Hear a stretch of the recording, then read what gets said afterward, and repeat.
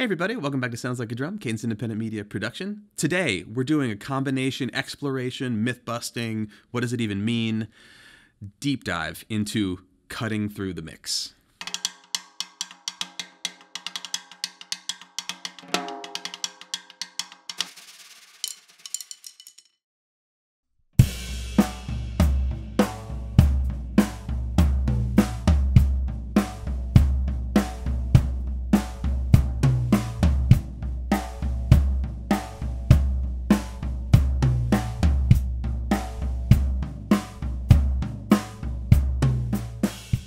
At the end of the day, cutting through the mix really boils down to making sure that the interval between your batter head and your reso on the snare is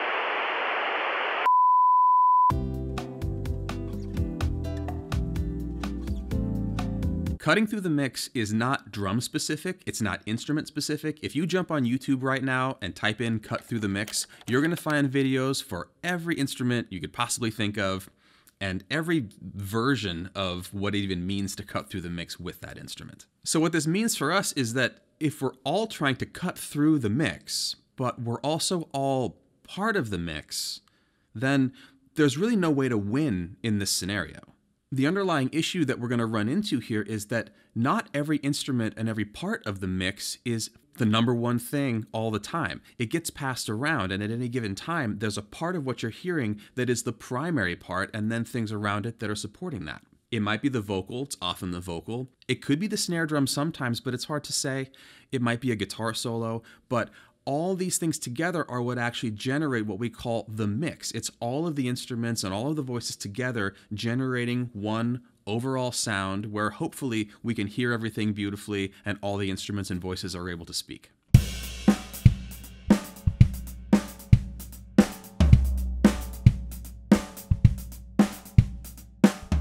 Now, for what we're working on today, we would like to define the mix that we're trying to cut through as one of three scenarios.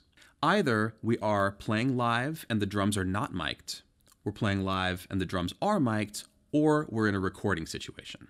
These live scenarios could be anything from a rehearsal space to a sound check to a live gig to a huge live gig, anywhere where you're interacting with other musicians in real time and trying to hear each other. Now, with two of these scenarios, the live mic scenario and the recording scenario, we have a third party somewhere out there who is in charge of the levels of these microphones and who is going to be affecting the experience of the audience in terms of what they're hearing just as much as we are with what we're playing. What this means for us as players is that we are not the ultimate gatekeeper of the sound of our instrument as it's passing through the microphones on its way to whatever audience. And if we are not thinking about that, there are things we can do while we're playing that are actually going to make it much harder for us to ultimately be present or cut through the mix in the final recording or during this performance.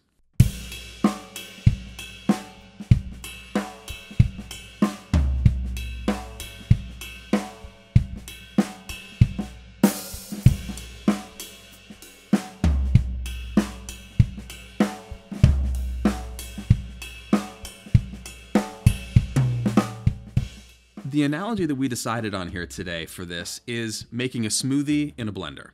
A blender, or a mixer, is kind of the same thing. We're putting in a bunch of ingredients, and in the end, we want to have all of those ingredients present in the final product. Now, if we shove as many bananas as we can, and as many strawberries as we can, and everything that we want to put into this blender as possible, fill it to the very brim, dump milk on top of that, it's absolutely full, there's no room for anything else.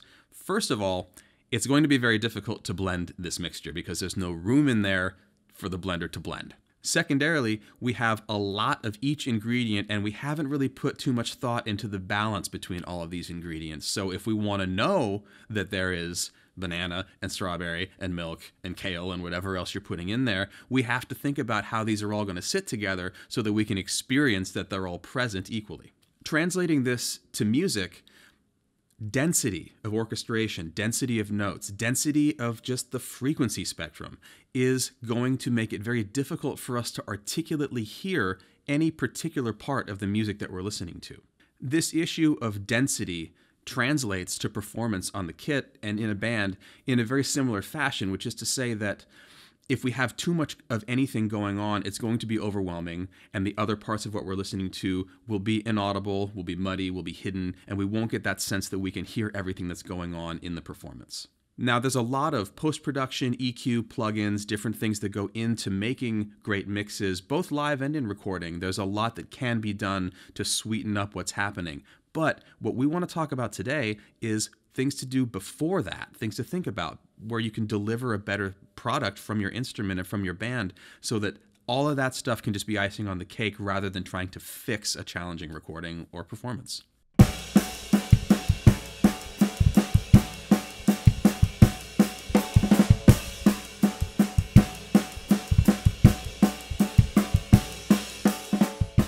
If we're thinking about the mix overall, the first thing that we can do to start to cut through, we're just going to keep saying that, to cut through the mix is to tone down the density of our own playing, because we're contributing a lot of stuff to this mix.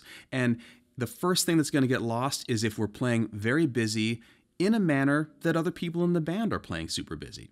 If there's somebody on stage, for instance, playing 16th notes, maybe we don't also need to play 16th notes on the hi-hat. Additionally, if there's a lot of low end in the bass, maybe we don't need to do fills on the floor toms all the time because it's living in that same space and there's just not a lot of room there right then. And in terms of an overarching thing, dynamics in general, and specifically bringing our softs softer rather than making our louds louder. It's easier to get someone's attention sometimes by whispering than shouting, and surely if you've ever been in a room where there's a lot of people shouting at once, shouting's not going to get us anything. It's just going to add more shouting to the room. It's not going to solve any problems.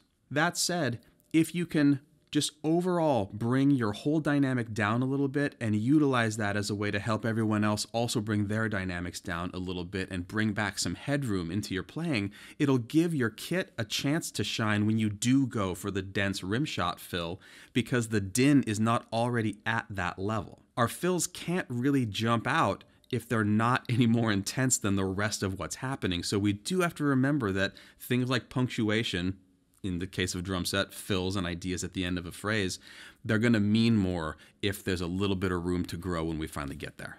This part of the balance spectrum gives us a more even sound for everything. It brings the noise floor down a little bit, and it gives us the opportunity for there to be contrast, both dynamically and in terms of the density that we're playing, because it's a sudden change. It's going to stand out more, it's going to mean more, and it's going to do what we wanted it to do in the first place.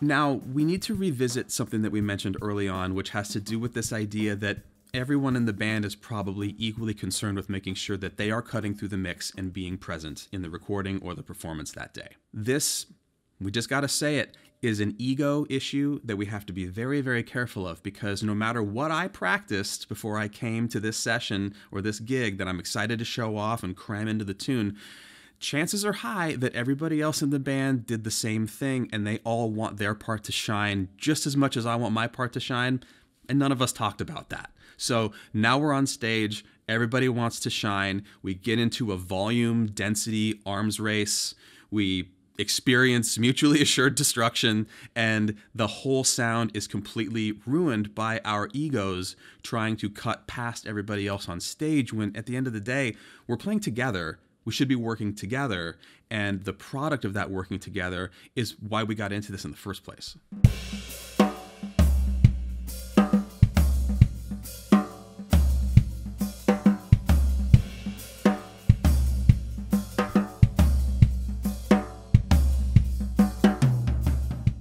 The end result of analyzing all of this is that the idea, the very terminology of cutting through the mix, is a misnomer. It's not actually what we're looking for. We're not trying to violently pry our way through the rest of the sound. We just want space in the topography of this performance for the parts that we're going to play, so that we can have our stuff heard, everyone can have their stuff heard, and we ultimately get a performance that's greater than the sum of the parts, rather than just being able to point at the end of the bridge when I played a cool fill and make sure that everybody I'm showing it to hears it. The ultimate term that we need to move toward, rather than cutting through anything, is balance. Balance does not mean everyone gives 100% all the time. That's way too much percent, and we don't need that. What we need instead is to understand the hierarchy of importance of all of the voices, all of the instruments, all of the parts of the music that we're playing, and make sure that as they go through the music, the points where each bit needs to jump out and do its part, that there's space for it to do that.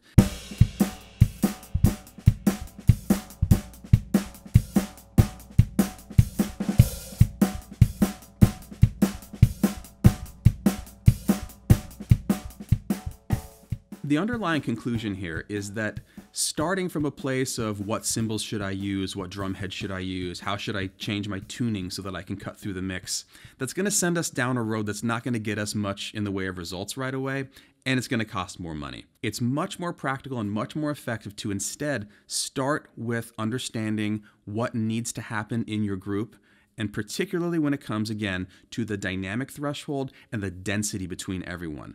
Bring the volume level of everything down a little bit and start to analyze everybody but yourself. See what they're doing, see if you're doubling anything that they're doing, and make sure that if there are windows in the playing for you to step out, that you utilize those and make sure that you are being supportive the rest of the time. Because at the end of the day, again, it's not about those moments. Those moments are part of a greater whole. And if we can get balance in terms of dynamics and in terms of density over the whole performance, live, recording, whatever it is, doesn't matter what kind of band, then the end result is going to be better, the musicians will be happier, and the audience is going to love it.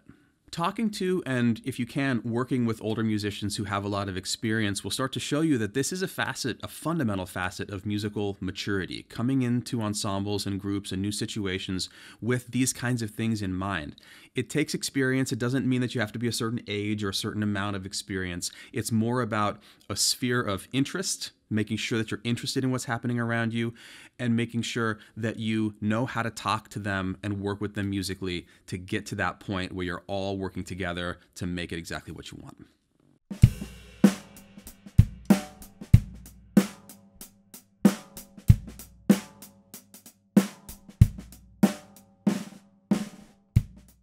Next time, we're going to revisit this topic with probably a lot of the things that you were expecting us to talk about today, which is about tonal choices, instrument choices, and performance choices that will aid in being able to be both supportive and having the capacity to step out when you are at the top of the hierarchy in the music that you're making.